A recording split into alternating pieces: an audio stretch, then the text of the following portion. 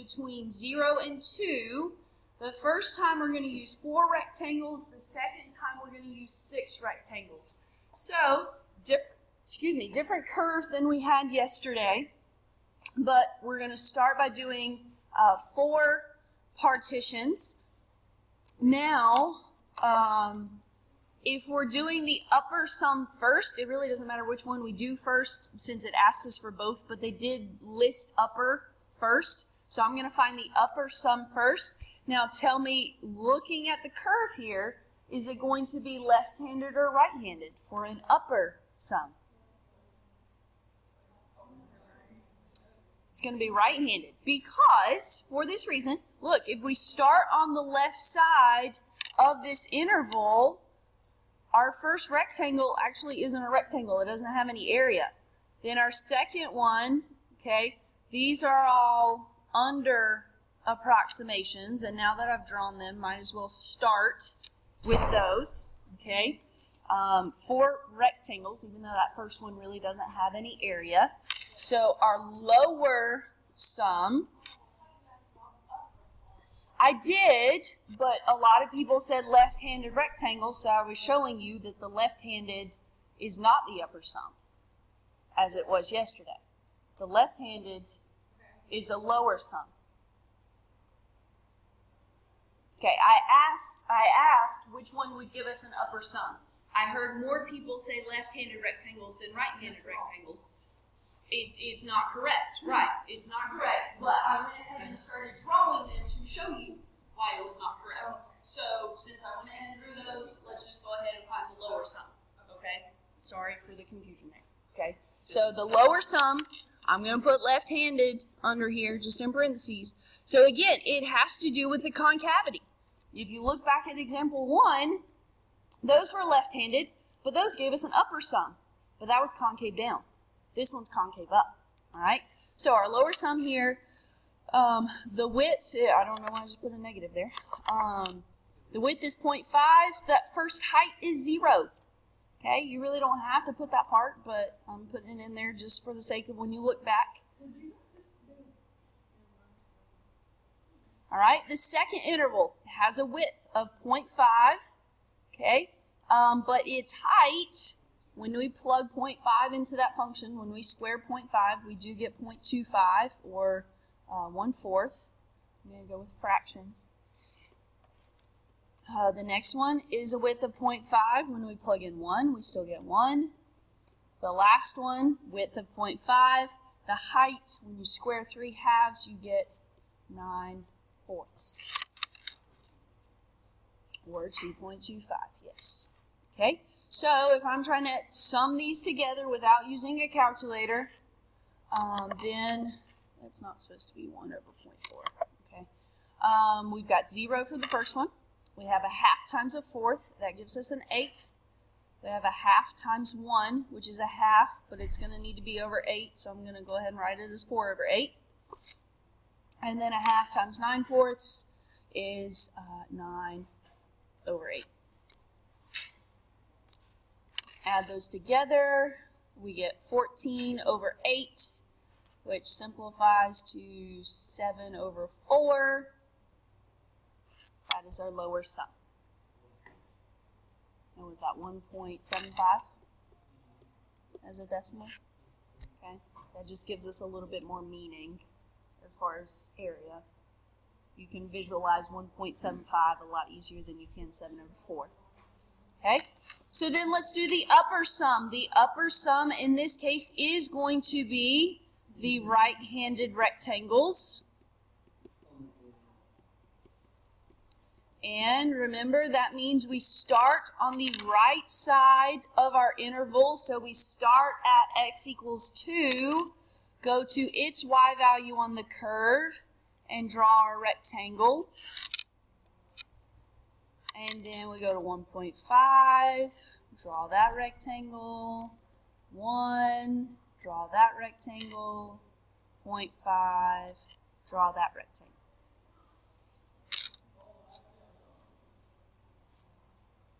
So this time, our first rectangle there has a width still of 0.5. Its height, though, is 1/4. Our second one is 0.5. Its height is 1. I'm just using my calculations from earlier. Our third one is a height of 9/4. We need to calculate for the last one. We did not calculate 1 for 2. 2 squared is, of course, 4. So we've got 1/8 plus 4/8 plus 9/8 plus 0.5 times 4 is 2, but I need that as eighths, so that's 16/8. So we have 14 plus 16 is 30. And 8 goes into 33 times with 6 left over, and 6/8 reduces to 3/4, so 3.75. So a much larger gap between our upper and lower sums than we had the first time. The first time they only differed by 1 square unit. This time they differ by 2 square units. Okay, let's do it again. It says to then use 6 rectangles. Now I don't know that I put this, I don't think I have an extra copy of this on your paper. Okay, so if you just want to kind of watch, or if you just want to put the calculations on your paper, that's fine. Okay, so now, up till now, dividing our intervals has been pretty easy, but if we want to divide 2 units into 6 even intervals, how long does each interval need to be? 1/3. 0.33, a third. Okay, we need to split this up into thirds. Okay, so this is where it just comes in handy, you know, using the function to analyze. So we've got 1/3, 2/3, 1, 4/3, 5/3, and 6/3, which is 2. Okay, so those are going to be our intervals.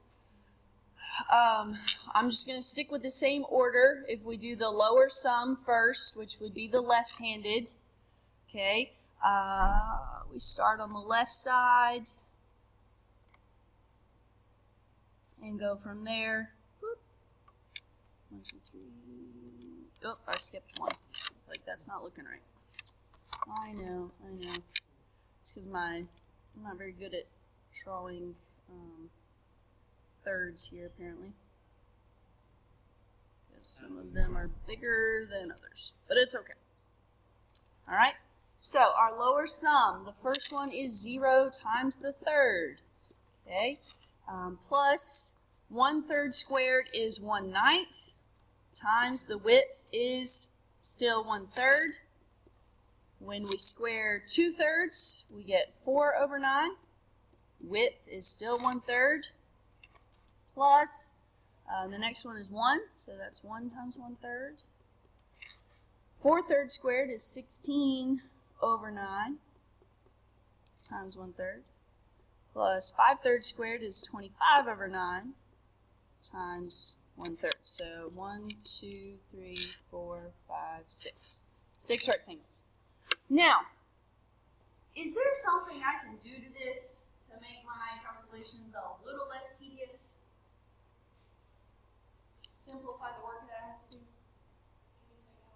Yeah, we can take out a 1/3. They all have 1/3 in them, so why don't I just add up all those numbers that are over 9 first, and then multiply the result by 1/3, okay? So, let's see here. We've got 1/3 times, we've got 1, 5, that would be 3/3, so 8, plus 16 is 24, plus 25 is 49. That's 3/9. 3/3. No. Oh. That'd be 9. Yes. 6. I know. You're right. Over 9. So 54. Yes, 54/9. Thank you. So let's see here.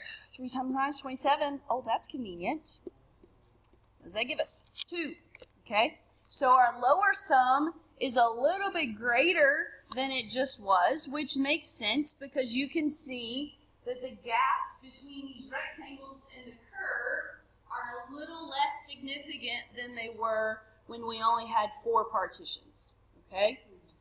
So really quickly, if we do the upper sum, the only difference with the upper sum is going to be that we don't have the 0 times 1/3. We've got all the other numbers. So we've got the 54 over 9 plus we've got what? The 2, okay, for the upper. So that's 4 over 9 is 36. 54 plus 36 is 90, right? 90. Yeah, 90 over 9, which is 10. So we've got 10/3, which is approximately 3.33.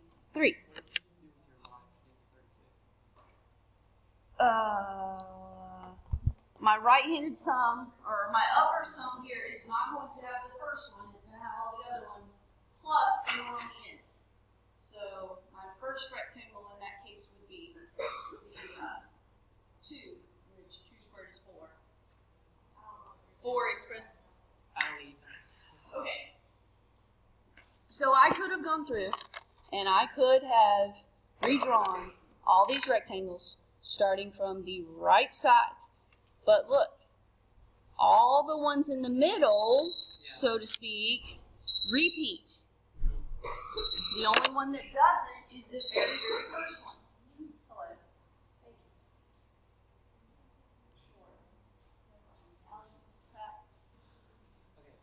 Okay, so how did you get 36? I understand. Okay, so on the right side, this rectangle right here has a height of what? 4. 4 expressed as something over 9 is 36 over 9. Gotcha. That's where the That's 36 all. over 9. Okay. Are we all on the same page now? You don't Not look really, convinced. no. How, what?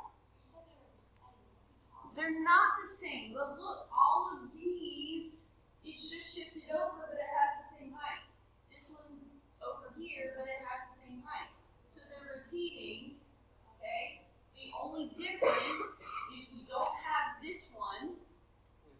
We've got the one on the end instead. So I didn't use, which is 0 anyways, but I didn't use that piece. I replaced it with the one on the far right. The one that had a height of 4.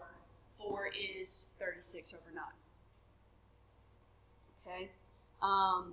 And you can see that upper sum is now less. It's not quite as much of an overestimation. And you can see my rectangles aren't drawn very precisely here. But you can see that they are not as much of an overestimation as these in the first one. So, Okay? lesson learned is the more rectangles. Exactly. The more partitions we break these intervals into, the more accurate our answers are going to be to the actual area. Cool. Okay? So, pretty neat, right?